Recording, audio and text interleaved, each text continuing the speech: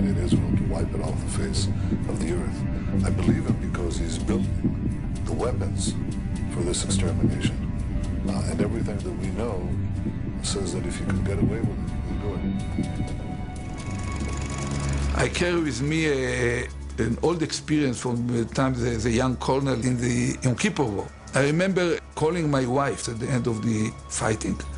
I remember her crying over the phone when she heard the list of all our friends who were killed through this. And then I came back to California. When I went to the first football game afterward, I realized that if we did not manage to win this war, Israel would become a part of history, and not a single football game would have been cancelled. And I carried this memory with me to the chair of the Prime Minister. Ultimately, we are standing alone.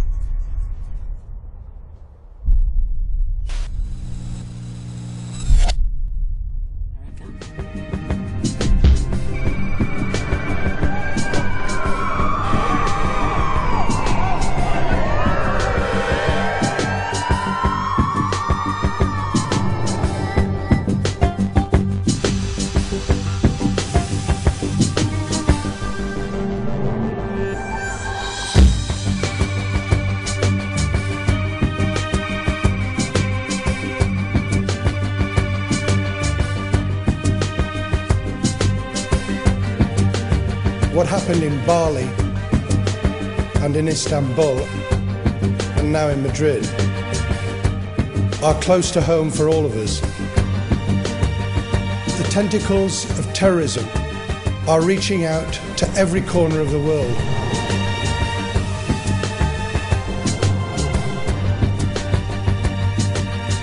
London's worst attack since the Second World War, a series of blasts rocked the capital during the busy morning rush hour. A shocking toll of dead and injured, dozens are described as in a critical condition.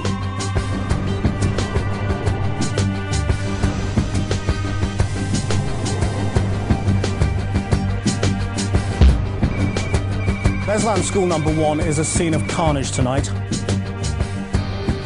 Hundreds of children are feared dead.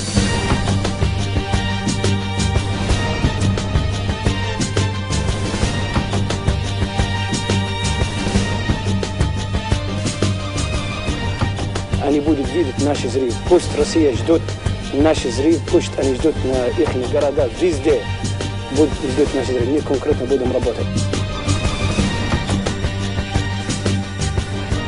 Every single country in the world is dealing with this on one level or another.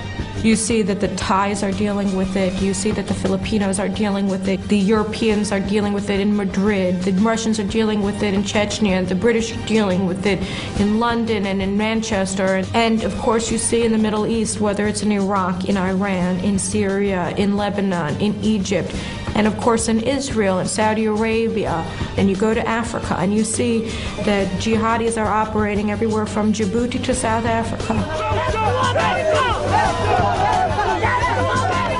All of these areas that we refer to as separate wars, the Palestinian war in Israel, the Iraq war, they see all of these not as specific wars, but as fronts in a global jihad.